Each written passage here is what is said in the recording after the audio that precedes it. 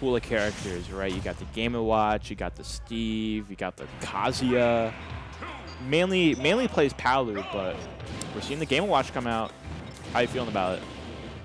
I see the Game & Watch here, and I feel like a big advantage for the Game & Watch is, I mean, I think that the obvious thing is combo potential, because Game & Watch can just go for that Nair or that up B out of shield, just go ahead and get a lot of damage for it. But you know, something that I feel like heavy characters have to understand when they're playing characters like Game & Watch is how do you find your openings, because 1 to 2 straight hits can just take a stock. Yeah, and right now, I mean, this is looking really solid for Leon, just able to consistently get those hits, but you give Marcus an inch, he'll definitely go the full mile, and we are seeing right now, I mean, it was looking so good for Leon, and then Marcus just got an opening. Well, and then that's opening. Yeah, that opening right there, I mean, was able to really get that kill right there. I mean, that back air is just so powerful on Bowser's side, so I mean, very nice. Oh, yeah. Maybe you held the bucket a little bit too long there if you're Marcus, but yeah. I don't think that's a total loss. I mean, either way, it just kind of shows that like he's not really playing around with this Fire Breath. I mean, we've seen him up B out of shield against the Fire Breath, which I've literally never seen before until now. And so you can definitely see that there is some experience on Marcus's side in this matchup. But Leon, again, is just, I mean, not only the #2 seed and one of the best players in New Jersey, but just straight up one of the best players in the world. Unlucky judges, though. Yeah, Marcus is trying to test his luck right now. So far, got a 1 and a 5, but yeah. Just looking at it right here, Marcus once again just winning neutral, and I feel like this is just a stereotype for matchups like this, because even if you win neutral, as I said, 1 or 2 straight hits can take the stock. Massive down there, untechable too. Like, I mean, Bowser, I mean, strong character, as you can see, and this game's been going on quite fast. Only 2 minutes, and we're already seeing stocks just fly off the board, and that's even with some of the more defensive play here, from the Fire Breath to the bucket and stuff like that. So yeah, I've seen that utilization of the side. He tries to go for the Bowser bomb spike, doesn't get it, but does get the Whirling Fortress though.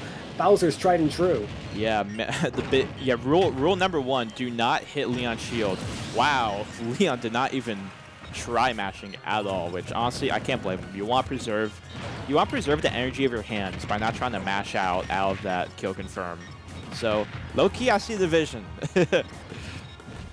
Yeah, we see more vision coming out right now. Leon needs to find a way to get a lot of his hits. Yeah, this might do it actually on the top platform. Yes, it will. As I was trying to speak it into existence, Leon just needs to find that one opening, because a lot of his hits, as I said, are powerful enough to take the stock from that range. Commentator's manifestation, man. Like, that was really nice there for Leon. That was a pretty quick game. We've been seeing some real wars of attrition. And right now, like, I mean, that game right there was just like, the stocks just flew right by. And yeah, the stocks really did fall by both sides. And I'm just wondering, oh, I think you had to go for the bucket there. And there it is, 20%. I don't think that's a good amount of percent for accounting for a bucket, though. I mean, an individual Breath of Fire is pretty weak. It's just that the combination of like all the different hits is what makes it strong. So it makes sense that it only did. Oh my god. Look, he goes for that. I'm pretty sure, I think it's this one story. I think it was Krill Dog played Marcus before, and he almost got the upset over Marcus, and then Marcus did a down throw side B and got a 9. And so Marcus, he is willing to do that for sure, and he be a little bit silly sometimes, you know, when he's playing the game, and I think he's kind of aware of that. So he'll go for like those crazy down throw side B subs, but I mean, if you're him right now, you'll want to go for like more of like a down smash sub, right? Because we see a bit of a lead here for Leon. Yeah, and once again, we're seeing Marcus just not get the stock there. Tried to read a high recovery from Leon, but instead going low. Yeah, interesting to see, but I mean, it's looking pretty good still for Leon, who's perfectly content with just using a lot of Fire Breath.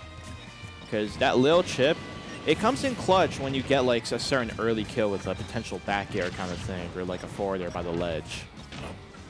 Or go ahead, get the side B going in again. That's an 82% Game & Watch right now. Marcus going really high. Goes for that up B, and yeah, okay, a little bit of a late reaction from Leon, but then again, he probably didn't envision that coming as we see a bomb. And yeah, it's not gonna beat that up air, but you know what will beat Game & Watch?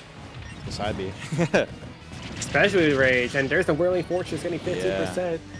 This is a massive lead here for Leon. I mean, 2 stocks up, 3 stocks to 1. I mean, looking very nice. And Marcus getting a little bit desperate. They're trying to do this down air stuff. Hasn't been going for a lot of smash attacks, honestly. But with the amount of grounded control you get with the Fire Breath, I can't blame him. Ooh. Yeah, Nice forward though. tilt straight there. Marcus has got his faster. Yeah, for sure. That is a fast freaking forward tilt. It is really good. Now but that's going to up take the smash. stock there, and that is a quick set for Leon, showing at why Bowser is arguably the best heavy in the game. And yeah, I mean, Leon, one of the best Bowsers in the world, historically has been for the past 4 or 5 years. And I mean, we see it right there. How he's just able to make the stocks explode. And very nice stuff. I mean, just usual business. Just another day in the office, really, for Leon. We're going to ignore that accidental replay of the previous set. But shouts to production, though. Yeah, unfortunately, it's just like, I feel like Marcus is just on the opposite end of the spectrum because he wants to be the character that gets the combos and not the straight hits, but Leon's been getting the straight hits, and he's been getting a lot of them. Like, as I said, Bowser's a very strong character. Oh, for sure. I mean, literally strong. Like, I remember the real first impression I got of this set was seeing, like, Marcus get that early kill, and then Leon immediately just goes up the angel platform, back airs, and he explodes, just goes flying. It was really fun to me for some reason, because it was like he just went everywhere. But yeah, that was still a very I mean, it was like a